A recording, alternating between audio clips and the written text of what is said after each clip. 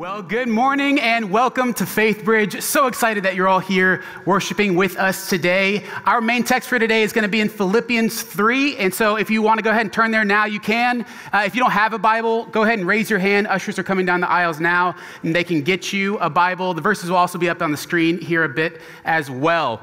So today, this morning, we're going to be looking at our final deadly sin, which is gluttony, the sin of overindulgence, the sin of uncontrollable appetites, the sin that of all the deadly sins, this is the one that I probably struggle with the most because I am helpless against the siren song of Bluebell and Shipley's, right? Like, as I was working on this sermon, it was early in the morning and my daughter, she came up to me and she goes, Dad, can I please have some cookies? And I said, no, sweetheart, it's morning time. You need to eat breakfast, something healthy.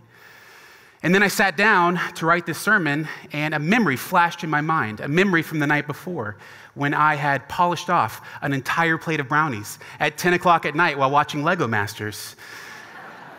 And I just thought, I'm a hypocrite, right? Like, I am trying to teach my daughter self-control and healthy eating, while at the same time, I will eat myself out of breath, right? And I will eat until I break a sweat. I don't think that's supposed to happen, but I do that regularly. All that to say is we're all in this together, right? Writing this sermon has been super convicting for me, just like a lot of the sermons from this series, and I think that that's a good thing. We need that conviction if we're going to humble ourselves and allow the Holy Spirit to do a transformational work in our lives. And so that's my prayer for all of us, is that throughout this entire series, that it's been a hurt so good kind of series where it leads to actual life change and it leads us to grow closer in our relationship with Jesus Christ. So quick show of hands, how many people here have ever heard an entire sermon on gluttony before? 3, great. 3 people out of 1,000? 3 people out of 1,000 have heard an entire sermon on gluttony. I've been going to church pretty much all of my life. I've never once heard an entire sermon dedicated to gluttony, and I wonder why that is. Like, I wonder why we never ever talk about gluttony. Maybe it's because gluttony doesn't seem like that big a deal, especially compared to the other deadly sins, right? Like, are you trying to compare something like lust with ordering the blooming onion at Outback Steakhouse? Like, are those really the same thing?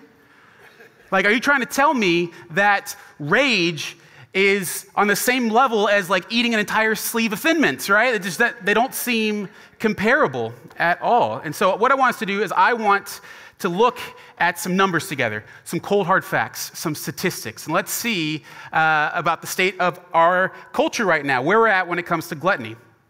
So the CDC reports that around 67% of US adults are either overweight or obese, 67%. That's a high number. And this is what I found particularly alarming. In 1960, according to the CDC, the average American male weighed somewhere around 166 pounds. By 2002, it had increased to 190 pounds. From 2002 to 2016, the average weight jumped another 8.5 pounds on average for men. So that in 2019, the average American man weighs close to 200 pounds. Now, I'm not going to talk about the statistics of women's weight because my grandmother taught me, drilled into my mind from a very early age, that is incredibly rude to do. So, all I'll say is that the numbers are not much better, that this is clearly a problem for both genders. Also, I want to make one important note that your body type does not necessarily indicate gluttony. There are plenty of people who might be considered overweight, but that's because of genetics or because of a medical condition or because they're taking a certain type of medicine, and really it's out of their hands. And on the flip side of that, there are plenty of people who might look like they're really healthy, but their eating habits are definitely gluttonous. I had a friend in high school who just hit the genetic lottery, I guess. Like, he was shredded and he had a 6-pack. And then at the age of 17, he went to the doctor and he found out that his cholesterol was off the charts, like way too high, especially for a teenager. And it turns out that eating donuts every single day before school and then having a Big Mac every single day after football practice is not healthy for you. Who knew, right? So I just want to make that note. But it's obvious that we have a problem with gluttony in America. And I think the fact that the American culture glorifies gluttony is not helping at all. Like, have you ever seen a Carl's Jr. commercial? Those commercials are insane. Like, what message are you trying to send by having a girl in a bikini eat a 3,000 calorie bacon cheeseburger on top of a Camaro? Like, what are you trying to sell here, right? And it's not just Americans in general, but specifically, this is an American Christian problem. The late, great Billy Graham once said, "Gluttony is a sin that most of us commit, but that few of us mention. It is one of the most prevalent sins among Christians." So, it's one of the most prevalent sins amongst Christians, yet we never ever talk about it. Why? Well, I think that there are probably dozens and dozens of reasons, but I am going to throw out 3 guesses. These are 3 of my guesses. One is that it's really easy to talk about sins that you don't personally struggle with or that you can hide easily. Like, I guarantee you that there are plenty of people around the world who would publicly condemn someone for committing adultery, while at the same time, they would empty their life savings to prevent their pastor from seeing their internet search history, right? Because they know that they struggle with lust too, they can just hide it better, right? But with gluttony, it's not as easy to hide. There are often physical signs from overindulging, whether it's gaining weight or developing medical conditions. You can't hide it as easily, which leads to my next reason that we don't talk about it, because when we talk about gluttony, there is often a fair amount of shame involved, right? And as Christians, we don't want people to feel self-conscious. We don't want people to feel embarrassed or ashamed. We want the opposite. We want people to feel loved and wanted and accepted, right? And frankly, it's difficult to do that while also talking about gluttony. And then finally, as I mentioned earlier, we might realize that gluttony is a prevalent sin, that a lot of us struggle with it, but is it really that big a deal? Like, compared to the other sins on the list, is it really that dangerous? Is it really that harmful? Well, let's look at Scripture. Let's see, does Scripture have anything to say about gluttony? Turns out, yes, it does. It has a lot to say about gluttony, and the verses in the Old Testament are particularly harsh towards it. I just want to give you some highlights real quick. In Deuteronomy 21, 20 through 21, the Israelites are advised to stone gluttons and drunkards. Stone them. Yikes. In Proverbs 23:2, it says, "Put a knife to your throat if you're given to gluttony." Double yikes, right? In Proverbs 28:7, it says, "A discerning son heeds instruction, but a companion of gluttons disgraces his father." So if you even hang out with gluttons, you are an embarrassment to the family name. Side note, do you ever read Scripture and then thank God that you were born in this era and not in ancient Israel? That sounds rough. And the final verse from the Old Testament I want to read is Ezekiel 16:49. It says, "Now this was the sin of your sister Sodom. She and her daughters were arrogant, overfed, and unconcerned. They did not help the poor and needy." And those 2 clauses go together. They were arrogant, overfed, unconcerned. Therefore, they did not help the poor and the needy. And I think this passage gets to the heart of why all the verses in the Old Testament are so harsh towards gluttony. See, in Old Testament times, food was not nearly as abundant as it is today in our culture, in American culture. And so people didn't just eat whatever they wanted, whenever they wanted, right? They never ate because they were bored or because they had a craving, right? Like today, you can be like, I want a bacon cheeseburger with like curly fries on top of it, and I want drowning in sriracha sauce, and I want tacos for my sides, and I want a large chocolate milkshake, and someone at Jack in the Box with it, that's $5, right? And that's a real meal. I had it. It was okay. It was okay. I mean, it was fine. It wasn't great. I wouldn't suggest it. But they couldn't do that back then, right? No, they prayed for their food. And when I say that, I don't mean like prayed before a meal, like, thank you, God, for this food. But no, they would like pray, like, God, please, can we have some food? Like, can you grow these crops? We're really hungry. They worked incredibly hard for their food, and they all knew full well that food was a gift from God. So gluttony was seen as stealing God's gifts from others.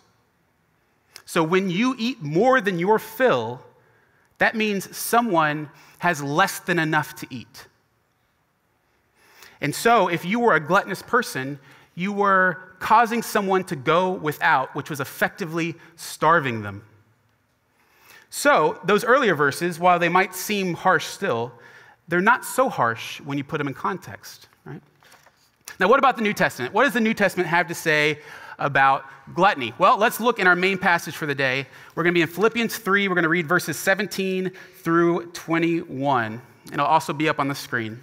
Philippians 3, 17 through 21. Here we go. Brothers and sisters, join in imitating me and keep your eyes on those who walk according to the example that you have in us. For many, of whom I have often told you and now tell you even through tears, they walk as enemies of the cross of Christ. Their end is destruction. Their God is their belly. And they glory in their shame with minds set on earthly things. But our citizenship is in heaven.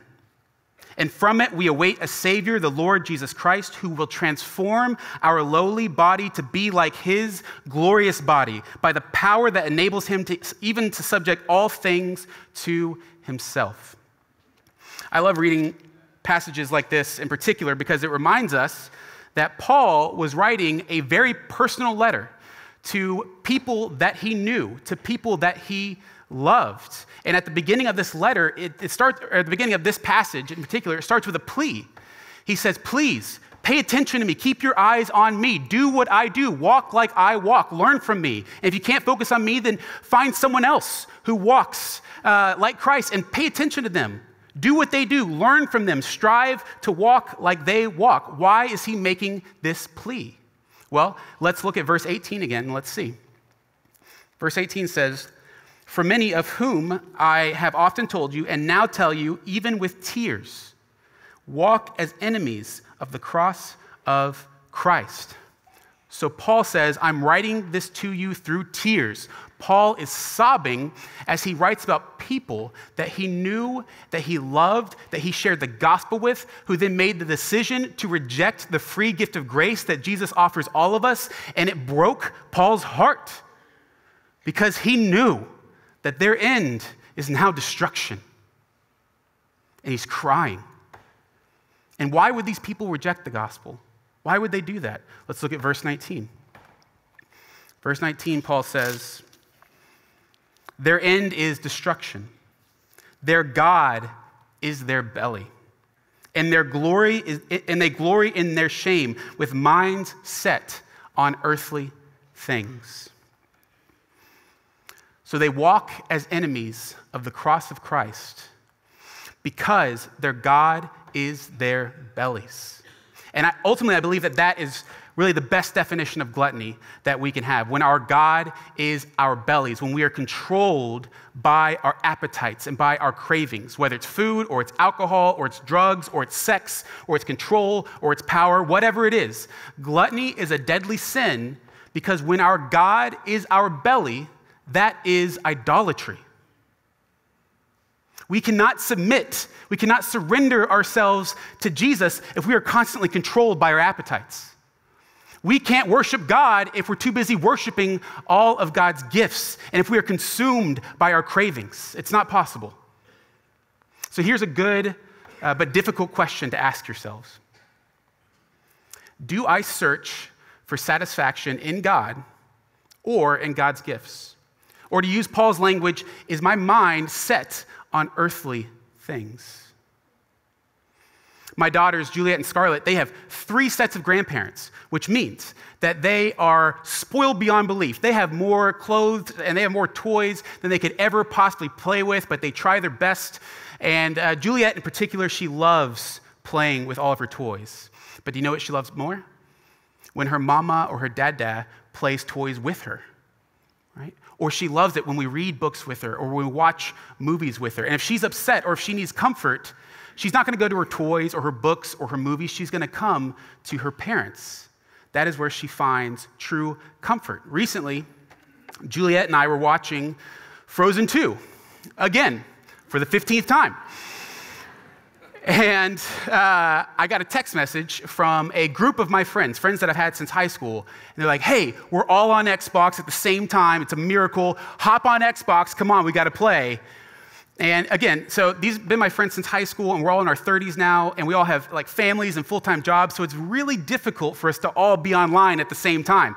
So I look over at Juliet, and she's across the room. She's like on the other side of the room, and she is super zoomed in, like zoned into this movie. And so I decide to quietly try to slip away, and I go into the room right next door to try to play Xbox with my friends. And 2 minutes later, I hear this stomping. Juliet enters the room. She goes, Dad, what are you doing? I'm like, I don't know why I got nervous when she asked me. I was like, I'm just playing Xbox, just for a little bit, just for a couple minutes, play Xbox. And she goes, no, Dad, watch new Frozen with me. Now, that foot stomp is a recent development that she definitely got from her mom, not from me. And I could hear my friends like through my headset, like, ooh, are you gonna let your daughter talk to you that way? And I'm like, nah, but something did just come up and I gotta go. But really what it was is that, like, as much as I wanted to play Xbox with my buddies, it makes my heart so happy to know that Juliet wanted me in the room with her to watch the movie, because that's what makes her happy. That's where she finds true joy. The movies and the books and the toys, those are all just gifts that I bought her to enjoy.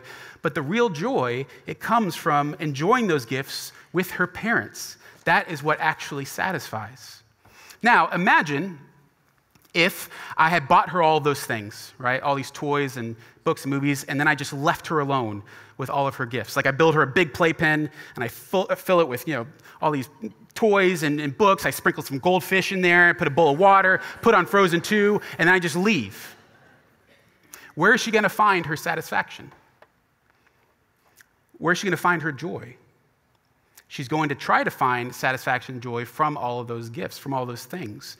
And she'll find some satisfaction for a little bit, but it will always be fleeting. What was new and fun and satisfying yesterday is now old and boring today, and she will consume, and she'll build up this craving that is insatiable until she realizes she'll never find the satisfaction that she is just desperate for. And that is what happens when we try to find enjoyment and God's gifts apart from God. We all have desires, all of us. We all have desires that can only truly be satisfied in the infinite. But we just search for that satisfaction in the finite, and we're never going to find it. It might satisfy us for a little bit, right? But it will never fully ever satisfy us. So we dive deeper and deeper in our search for gratification, which leads us deeper and deeper into bondage until the God that we worship and surrender to is our own bellies. And we will get to the point where we will indulge until it makes us sick, and yet at the same time, we somehow feel hollow inside. There's this amazing quote from Frederick Buechner. He says, "A glutton is one who raids the icebox in search of a cure for spiritual malnutrition."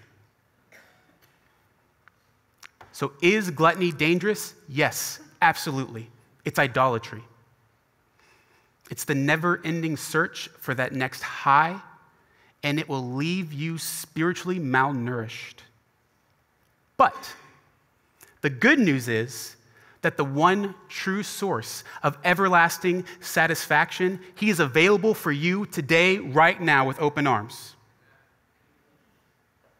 This is a truth that the King David learned when he was in his darkest, most desperate, leanest moments, when he had been searching for satisfaction and gratification from all kinds of other sources, and it always left him empty. He finally came to the truth in Psalms 145, verses 15 through 17, when he says, "All eyes look to you, and you give them their food at the proper time. You open your hand and satisfy the desire of every living thing. The Lord is righteous in all of his ways, and he's gracious in all of his acts." It is God that opens his hand to satisfy the desire of every living thing. Throughout the Psalms, David would cry out, "The Lord is my portion. The Lord is my portion." In Psalm 34:8, David cried out, "Taste and see that the Lord is good. How happy is the man who takes refuge in him." We are all of us, searching for meaning and satisfaction. We all want joy and comfort, and the God of all creation, the giver of every good gift, he wants that for you too, and more. He wants you to taste and see that the Lord is good. How happy is the man who finds refuge in him. Don't watch Frozen 2 without God. He wants you to watch the movie with him. But I think far too often we settle for the fleeting satisfaction that is easy and immediate. In fact, tons and tons of scientific studies have been done on how humans across the board view smaller and immediate rewards as more valuable than larger, more distant rewards. Right? A bird in the hand is worth two in the bush. In other words, what potentially maybe awaits us in the future has very little impact on our decision-making in the present. We want the sure thing because who knows what tomorrow will bring. Right? Just go ask any little kid. Go say, "Hey, do you want $5 right now, or do you want $10 in a week?" I guarantee you that most of them will say, "Well, I'll take the $5 now, please." Like, would you rather eat whatever you want, whenever you want now, and maybe potentially shorten your lifespan? Or would you rather control your cravings and eat healthier and maybe lengthen your lifespan? Well, it's like, I could get hit by a bus tomorrow, so bring on the Bluebell. This is why Paul's reminder in verses 20 and 21 of the promise that we have in Jesus is so important for us to always remember. Let's read it again. Philippians 3, 20 through 21. "But our citizenship is in heaven, and from it we await a Savior, the Lord Jesus Christ, who will transform our lowly body to be like his glorious body, by the power that enables him even to subject all things to himself." It is crucial that we remind ourselves all the time, every day, that our citizenship is in heaven right now. More so than we're Houstonians, more so than we're Texans, more so than we are Americans. We are citizens of heaven right now. And this reminder of our present reality that we are citizens of heaven points to a future reality. That one day, every citizen of heaven will come face to face with their Savior, Jesus Christ, who will transform their lowly bodies into a glorious body just like his. And that future reality is not just a possibility, it's a guarantee. I don't have to worry about if I'm going to get hit by a bus tomorrow because I know that I'm a citizen of heaven right now. And because of the work that Christ did on the cross, when he suffered and died for the sins of all mankind, and because he was resurrected 3 days later, defeating death, defeating Satan, I know that one day I will have a resurrection just like his. That's the future promise that awaits me. My Savior will transform this lowly body into a glorious body just like his, eternal and free of pain, free of suffering. And I will spend all eternity in the presence of, and the source of all love and truth, the giver of all good gifts. That's the future that awaits me. And if that doesn't sound like good news to you, if that doesn't sound like the meaning and joy and comfort and satisfaction that you're looking for, I don't know what else to tell you. But if this gospel promise sounds exactly like what you're looking for, if you are tired of being controlled by your appetites, if you are tired of the endless, fruitless search for meaning and satisfaction, this gospel promise is for you today. right this moment. The question is, are you willing to surrender yourself to Jesus as Lord? Are you going to walk in a manner that is worthy of the cross of Christ? Or are you going to walk as an enemy of the cross of Christ by allowing your appetites to control you? Basically, is your God found in Scripture, or is your God found in your own belly? That's the question you have to ask yourself. And so I want to recommend a spiritual practice for all of us that I think helps in controlling the sin of gluttony. It also helps to transform our appetites so that the Lord becomes our portion, so that the Lord is what we crave, where we seek satisfaction. And that spiritual practice is fasting. Now, I am well aware that when many of us, when we hear the word fasting, our stomachs drop, because fasting, of all the spiritual practices, is definitely one of the more intimidating spiritual practices. And we live in a culture that says, oh, are you missing something from life? Well, here, try this, or add this, or buy this, and then maybe your life will be better. And then fasting goes the opposite route. It says you don't need to buy anything, you don't need to do anything, you don't need to add anything to your plate to find satisfaction. In fact, you need to do without for a little bit. You need to do without for a while to try to make some space for God to invade your life and fill your life with the satisfaction that can only be found in Him. That is why we fast. Also, I figured if I'm going to ask you guys to fast, that I should probably practice what I preach. I have fasted before, but I'm not sure if it was ever for the right reasons. I always fasted because I'm supposed to. Also, my fasts in the past, they never really pushed me too far out of my comfort zone. So I decided that I was going to have a traditional fast. No food, only water. And trying to decide how long I was going to do it, I thought, well, I think 40 hours sounds like a good amount of time. Jesus fasted for 40 days, but I don't want to die. So I'm going to try 40 hours. That should be enough to really stretch me out of my comfort zone. Well, confession time.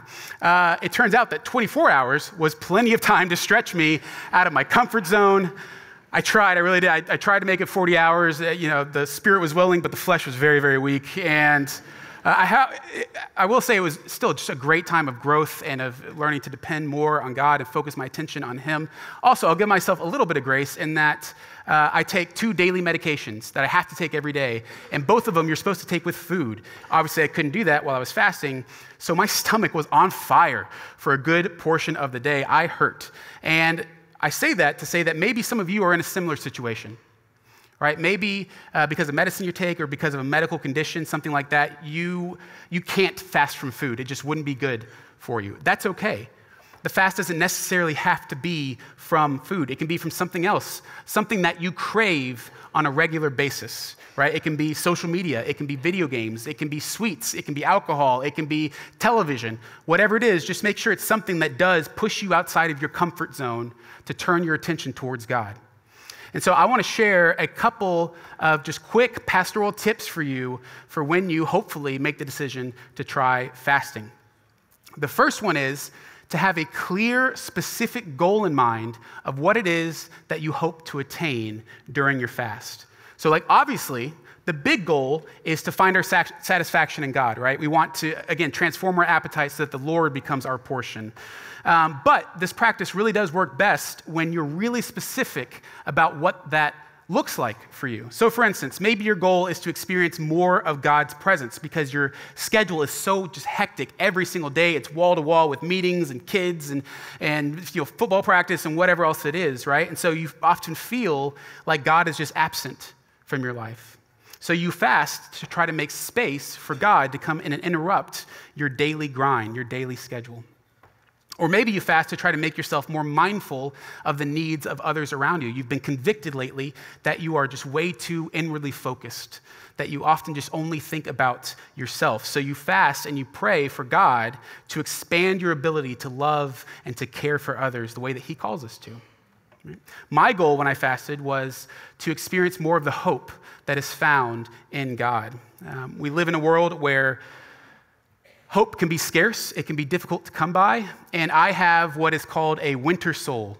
So what that means is that I'm naturally more inclined towards cynicism and doubt. And so I want my life, though, to be marked by the hope that is found in Jesus. So that was my goal. So when I fasted, I would focus on the promises of God to try to allow God's hope to just fill my life. And then the final tip is you need to ask yourself, what am I going to add during my fast? What will I add during my fast? So fasting is not just about giving something up. It's the perfect opportunity to add spiritual practices that you've never ever tried before, that are brand new to you. And these spiritual practices, they don't have to be outlandish, right? The goal, though, is to open up new spiritual avenues for God to speak to you. So, again, if you're the person whose day is constantly hectic, you're constantly going, maybe try incorporating just 15 minutes of silence or meditation. 15 minutes, that's it, right? That's not too bad. Or maybe you have trouble really getting into Scripture. Like you try, but it's like, you just struggle reading Scripture.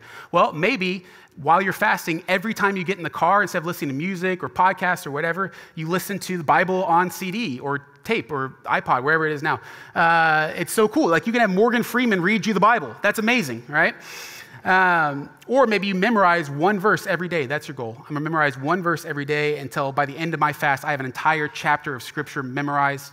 That's an awesome goal. I highly recommend 1 John 4 if you're looking for a place to start doing that.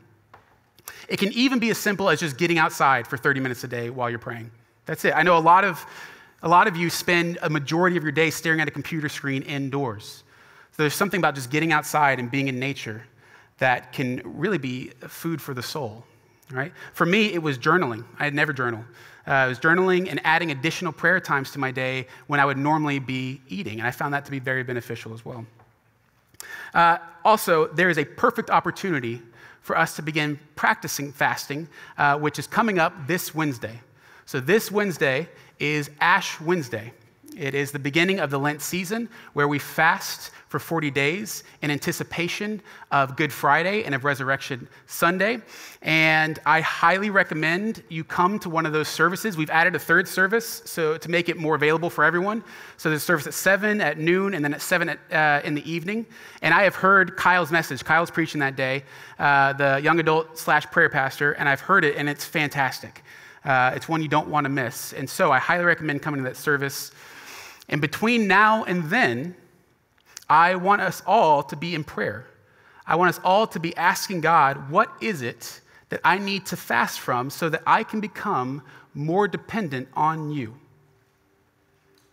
So that you can become the source of meaning and satisfaction in my life. And then ask God, what is my goal for fasting? Like, God, show me the areas of my life where I am spiritually malnourished, where I might not even realize it. What is my goal for fasting? And ask the Holy Spirit to call to your mind specific ways that God can invade your life to begin to fill you up with more of Him. In fact, I want us to start that prayer now. Right now is the perfect time to start because we're all together.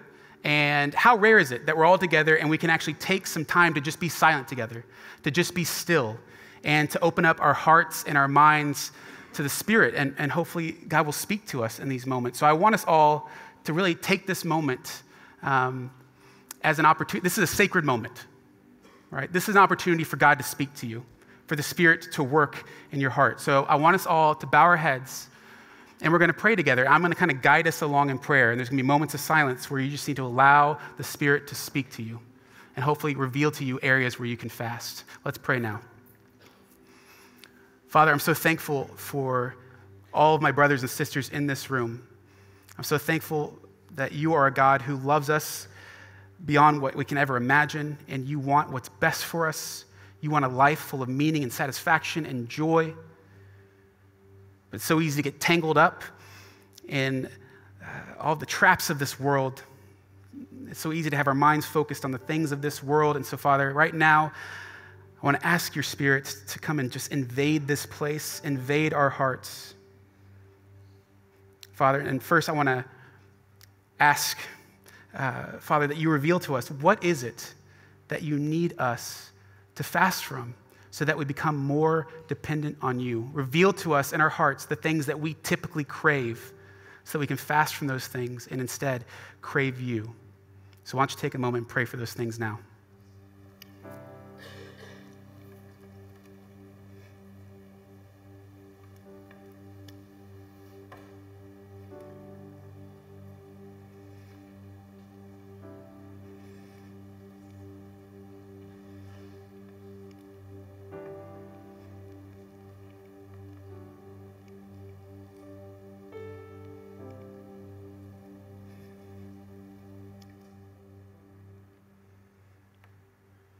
Father, we all long to be just filled with your love and your truth, to find our comfort in you. And so, Father, right now, I pray that your Spirit is working on our hearts as we ask you, what is my specific goal for this fast? Reveal to us, God, what is it? What parts of our lives are we not dependent on you? Where are we spiritually malnourished? Take some time and ask God now.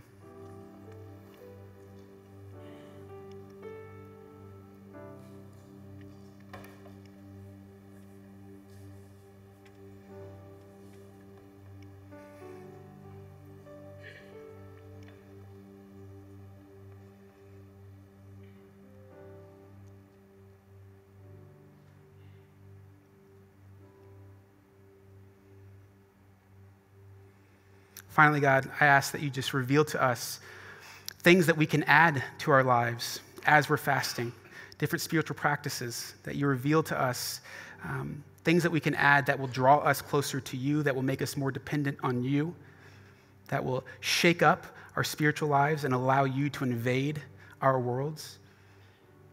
And so, Father, we ask that you reveal to us right now, what is it that I can add to my life as I fast?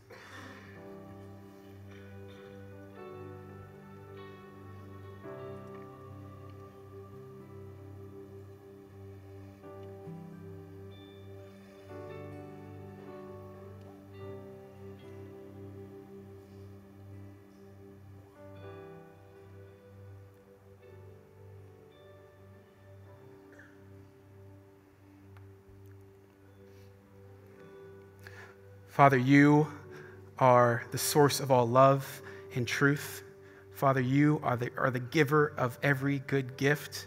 Father, you love us more than we could possibly comprehend.